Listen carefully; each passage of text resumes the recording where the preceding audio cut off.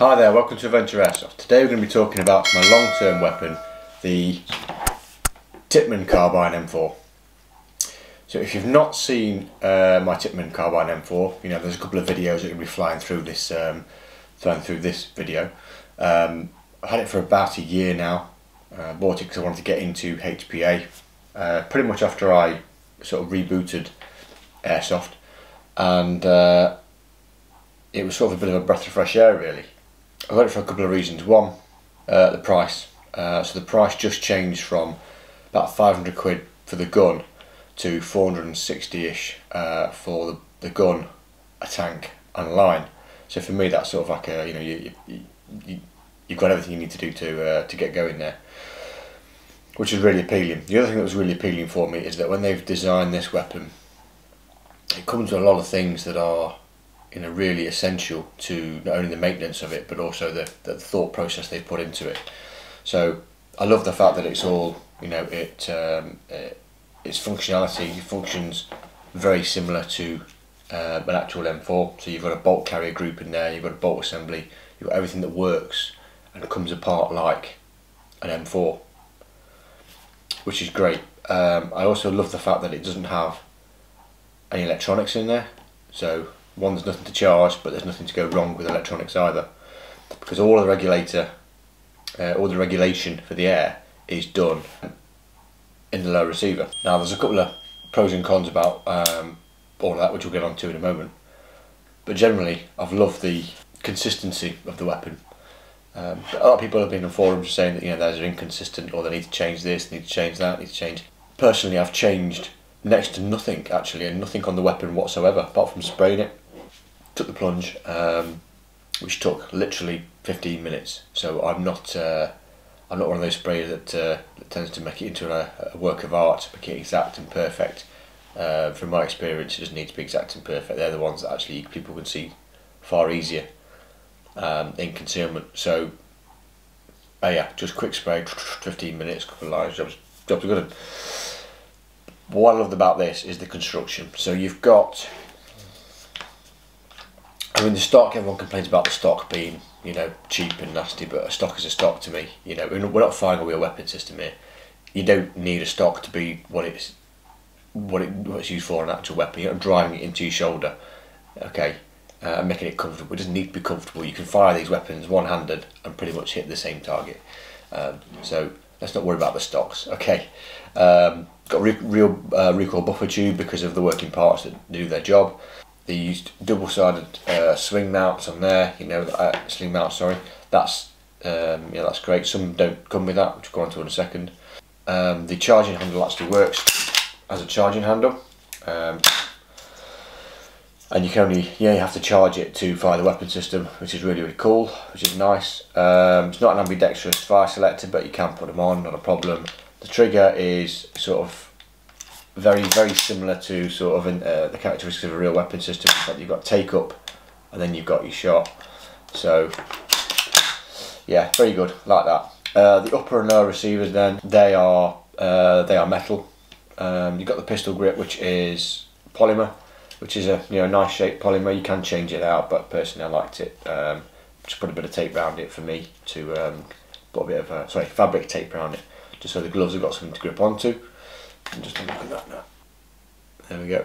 Moving slightly forward then, I use quite a cheap sight. It's nothing that's special. It's about 15-20 quid, but it does the job. It's been shot out, but I put a little bit of Lexan on there. I just keep a spare bit of Lexan with me. It seems to keep zero, even with the kick of this weapon.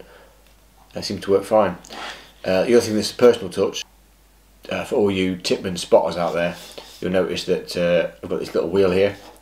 So that's a personal touch from me. I do a bit of 3D printing. That is the top dead centre hop adjuster, which is normally an Allen key, but I've trimmed a bit of Allen key off, made my own hop wheel. So literally as you're firing, if you need to adjust your hop, you just turn it quite easily, just a little turn, little turn. You can make really small increments with it rather than getting an Allen key out and then going for it and dropping the Allen key and whatever. It just becomes a mess.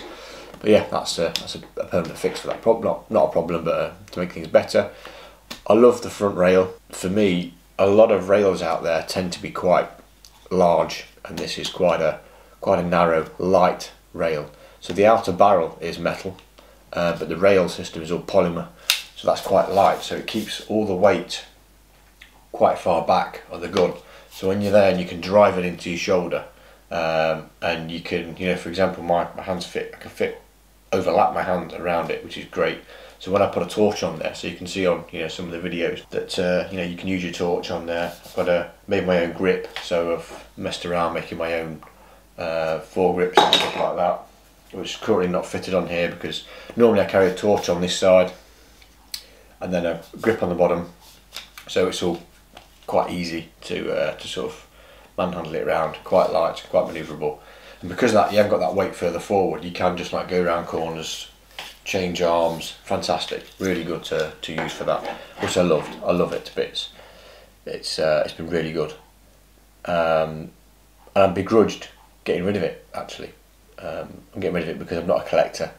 If I've got one weapon system, I tend to use that one for its jobs, and I want to sort of branch out into something a bit different. So not getting rid of it because I don't like it. I like everything about it. I love the kick, the nice little kick, the nice little reminder every time you fire around that it's doing a job, it's doing a function. That's quite nice. New mug. Yeah, there you go. Anyway,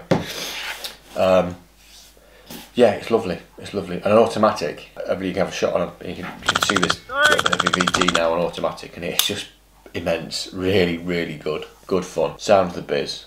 I've seen a few guys make them really quiet as well. The only other thing that's annoying is in the box you don't get velocity lock. In the box you get a normal pin, rear mounting pin, which is sorry, a rear, you know, I mean call it a TMH pin, trigger mechanism housing pin.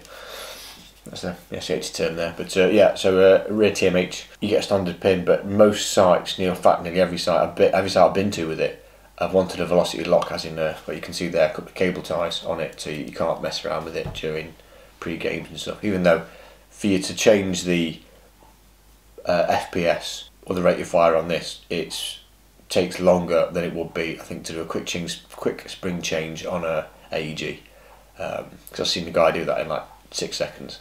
So anyway, whatever, just one of those things. But yeah, it's really, really functional for what they've included with it. Another thing I've had a little tail, mainly because the standard nipple that you get that just comes to about there on it with the line, because it ends up being bent like that all the time, it ends up like damaging the nipple, and it never leaked, but it just looked damaged quite quickly. So I decided to change that for a tail. Normally out of a game, if I'm playing all day, I'll have a full tank, 3000 psi, and that will go down to about 1000 psi on the full day. I'll probably fire around, I'd probably say between 2,000 and 3,000 rounds, something like that. Maybe about 2,000, maybe slightly less. So because of the way it uses the gas to do the recoil in it, you use a little more, sorry, air, not gas, air. You use a little bit more air than is expected, which is not great, but you just feel like it's doing something, you know, and you have to think a little bit more about, I wouldn't say marksmanship principles, but you have to think a little bit more about what you're doing, because that inertia, that recoil, you know, does have an effect if you're firing a few rounds. You've got to kind of hold it steady and stuff. And you can increase that as well by putting a washer in the buffer tube. There's a spring in the buffer tube. If you pack it out with a metal washer, you can increase the ferocity of the recoil, which is great, but it also means that it shakes the weapon to pieces eventually. Let's quickly talk reliability. So reliability wise, I've had absolutely nothing go wrong with this whatsoever. You strip and clean it like any other weapon system, like any other, in fact let's strip it, like any other gun. Still got my tags on for Airsoft Festival here, and one from the local site. So yeah, normally either they'll put a little tag on, a little cable tie on, coloured cable tie for their site, or they'll allow you to put one on.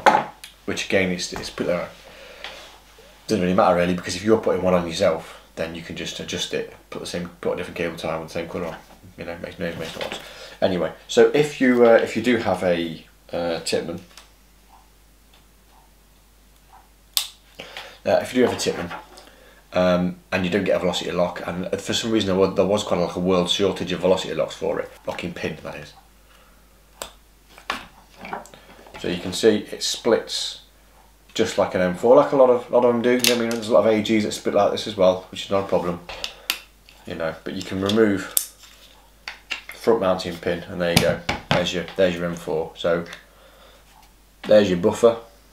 You can see that buffer tube. You've got your buffer plate there, and behind that you've got a bit of spring, bit of grease on it.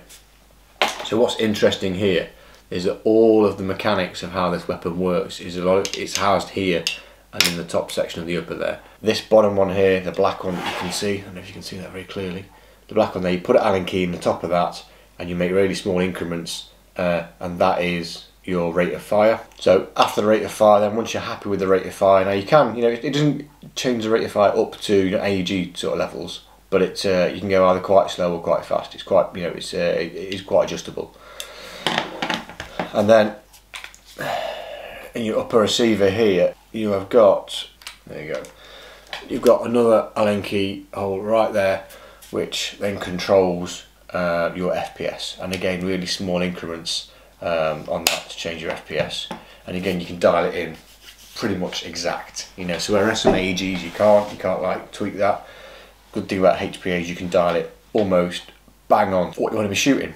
I know a lot of people have turned these into DMRs, and there's some fantastic DMRs out there for these, really are, you know, but they're quite modular. Obviously take all the M4 bits and pieces that you want to put on there. People have put some crazy stocks and stuff on, and some crazy suppressors and that kind of stuff. But as you can see, quite modular. A couple of guys, you can buy these for about 120 quid for the upper receiver.